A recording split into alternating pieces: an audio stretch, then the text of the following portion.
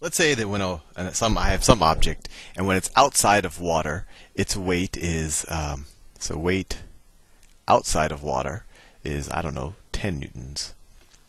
And let's say when I submerge it in water, I put it on a weighing machine in water, its weight, so let's call it weight in water, is, I don't know, it's 2 newtons. So what must be going on here? Well, the water must be exerting some type of upward force to counteract at least 8 newtons of the person's original, not the person, the object's original weight. This would be a very small person. Most people's weights in newtons are in the hundreds. But anyway, and that difference is the buoyant force, right? So a way to think about it is once you put the object in the water, so let's say it's it could be a cube. It doesn't have to be a cube, it could be anything. And it's in the water. So let me draw the water. This is the water up here. We know that we have there's a downward weight, right? That is 10 newtons. But we know that once it's in the water, the net weight is 2 newtons. So there must be some force acting upwards on the object of 8 newtons, right? And that's the buoyant force that we learned about in the previous video, and the video about Archimedes' principle. This is the buoyant force.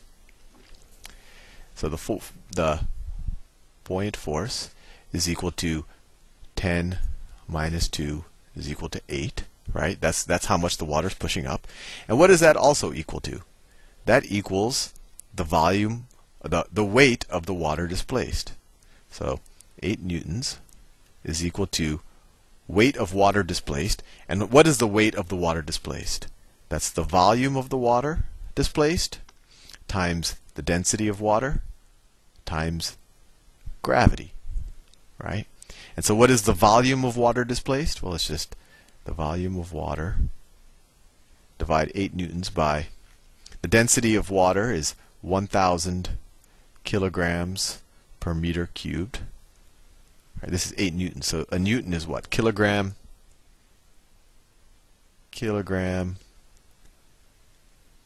meter per second squared. And then what's gravity? It's 9.8 meter per second squared. And if we look at all the units, they actually do turn out with you end up having just meters cubed.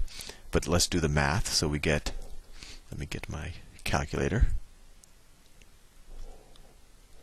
So I have 8 divided by 1,000 divided by 9.8 is equal to 8.2 times 10 to the negative 4 equals 8.2 times 10 to the minus 4 meters, cubic meters. So just knowing the difference in the weight of an object, I can figure out the difference when I put it in water. I can figure out the volume. And so this could be a fun game to do next time your friends come over, is weigh yourself outside of water, then get some type of spring or waterproof weighing machine, put it at the bottom of your pool, stand on it, and figure out what your weight is, assuming that you're dense enough to go all the way into the water. But you could figure out somehow your weight in water, and then you would know your volume. There's other ways. You could just figure out how much the surface of the water increases and take that water away. But anyway, this was interesting. Just knowing how much the buoyant force of the water was, or how much lighter we are when the object goes into the water, we can figure out the volume of the object. And this might seem like a very small volume, but just keep in mind, in a meter cubed, you have, let's see, you have 27 square feet, right? You have 27 square feet. So if we multiply that number times 27, it equals 0.02 square feet, roughly. And 0.02 square feet, how many, in a square foot, there's actually, let's see, 12 to the third power times 12 times 12 is equal to 1728 times 0.02. So this is actually 34 square inches. So the object isn't as small as you may have thought it to be. It's actually, it's like maybe a little bit bigger than 3 inches by 3 inches by 3 inches. So it's a reasonably sized object. Anyway, let's do another problem. Let's say I have some balsa wood, and I know that the density of balsa wood is 130 kilograms per meter cubed. That's the density of balsa wood. And I have some, big cube of balsa wood. And what I want to know is, if I put that, so let me draw the water. That's the water. And I have some big cube of balsa wood, which I'll do in brown. So I have that big cube of balsa wood, and the water should go on top of it, just so you see that it's submerged in the water. All right. I want to know what percentage of the cube goes below the surface of the water. Interesting question. So how do we do that? Well, for the object to be at rest, for this big cube to be at rest, there must be 0 net forces on this object, right? So in that situation, the buoyant force must completely equal the weight, or the force of gravity. Well, what's the force of gravity going to be? Well, the force of gravity is just the weight of the object, and that's the volume of, let's just say, the wood, volume of the balsa wood, times the density of the balsa wood, times the density of balsa wood, times gravity. And what's the buoyant force? The buoyant force is equal to the volume of the displaced water, right? Volume of displaced water. But that's also, well, it's the volume of displaced water, and it's the volume of the cube that's been submerged. The part of the cube that's submerged, that's volume. That's also equal to the amount of volume of water displaced, right? So we could say that's the volume of the block submerged, which is the same thing, remember, as the volume of the water displaced, times the density of water, times gravity. Remember, this is density of water.